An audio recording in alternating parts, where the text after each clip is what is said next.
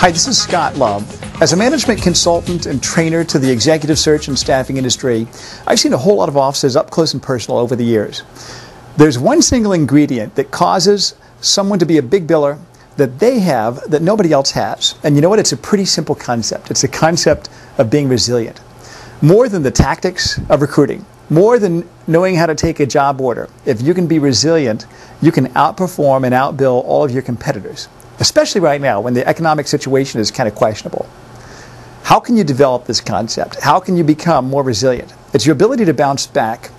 Think about what you do for a living. You're in the purest form of sales. You sell a product that can actually back out at the end of the deal. No other industry can say that.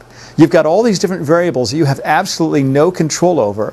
And at the end of the deal, you can have absolutely nothing to show for the time that you spent putting that deal together. You've got to learn how to manage your emotions. I've seen too many recruiters get emotionally distraught because of the swings, the highs and the lows. You can experience every single human emotion in the course of a day, in the course of a morning in this industry. How can you become resilient? How can you bounce back when bad things happen to good recruiters? How can you get back up, dust yourself off, and get back on the phone and start making phone calls? There's 5 steps I want to share with you that if you take these, and if you can integrate these into your life today, I guarantee you that you will not have things bother you as much. When your deals fall apart, when the counteroffers take place, it's not going to take you out of the game. I think there's a time in every recruiter's life where they actually question, am I really in the right industry? And the reason why they're so frustrated is it's the emotional context of the business. If you know how to manage your emotions, and be steady Eddie. You don't get too excited, you don't get too low, you're kind of steady Eddie. The only time you get excited is after the guarantee period's over. You'll be a big billing recruiter, and you'll have the emotional reserve to be able to pick yourself up and get back on the phone and do what it takes to win. 5 concepts. The first one is this. It's the concept of perspective. You need to look at things with a long-term perspective. About 6 weeks ago, I was running, I was getting chest pains. I realized that as I was walking up hills, I was out of breath. I'm a non-smoker, I work out all the time, and I'm realizing, what is this? I go see my doctor, she says, well, it could be indigestion, it could also be your heart. Let's get you to a cardiologist and let him decide if there's anything serious. I'm thinking, this is absolutely ridiculous. So I said, okay, I'll play your little game, I'll go see a cardiologist. I met with him, he told me, he said, based on what you've told me, I'd recommend that we bypass the stress test. We go straight to a heart cath. That's where they stick a tube up your artery into your heart to see if there's any blockage there. This was 2 Tuesdays ago. I went in for a heart cath. I was thinking that I was going to be out of there by 12 o'clock, back in the office on the phone. They found that one of my arteries in my heart was completely blocked, 100%. The other one was blocked with 99% blockage. Almost 100% complete blockage. I didn't even know if I had history in my heart disease in my family because everybody was dead. Everybody died from heart disease. Turns out one grandfather had a heart attack at 53, the other one had one at 48. You can't run from your genes. So they put 2 stents in my heart. I'm good as new. I'm able to run and exercise, and I can have an adventurous, rigorous life once again. But what that gave me was a lot of perspective. The biggest thing I got out of that was knowing that, what really matters in life? It's not the deal. It's not the money that you make. It's your life. It's those people that are important to you. So that's the first step.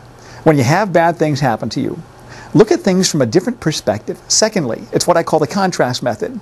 This is an actual tool that you can use. As soon as a bad thing happens to you, you can actually come to this and use this tool to be able to put yourself in a state of performance. You contrast your current situation compared with something bad. So anytime I have something bad that happens to me from now on, I'm going to compare it to that situation that I had in the hospital. I'm going to say, how bad is it really? You contrast, how bad is your problem compared to everything else that you've ever had to go through that's really, really bad. The third thing you want to do is understand what failure really is.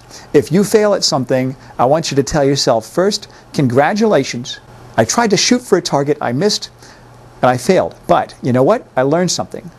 Anytime you take a risk, you're going to have a chance of failure. If we were to do a survey on people that were on their deathbed, and we were going to ask them, are there any regrets you have in your life? And we were going to ask them, what would you do differently? They would probably all say, I would have taken more risks.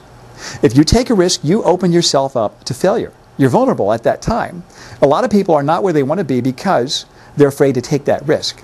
They're afraid to fail. So the concept is, how do you look at failure? Look at it as an educational tool.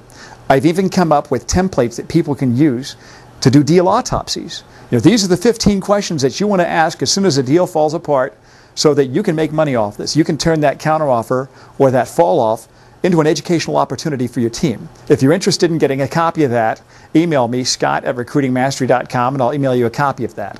The fourth thing you want to do is develop a habit.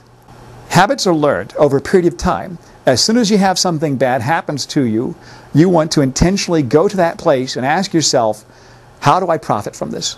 As soon as something bad happens to you, you want to go to that place of saying, how can I make money off this? You want to develop a habit of resilience, to automatically go to that place. The fifth thing you want to do is understand the difference between expectation and attachment. You expect everything you touch to turn to gold. Everything you do, you expect to win. Every candidate you talk to, you expect them to give you a resume. If they don't, you don't attach your emotion to that. You intentionally choose not to let external circumstances control your emotions. If you do those 5 things, I guarantee you, the next time something bad happens to you, you'll be able to get back on the phone a lot quicker and make more phone calls. Thanks for watching. My name's Scott Love. Now get back on that phone.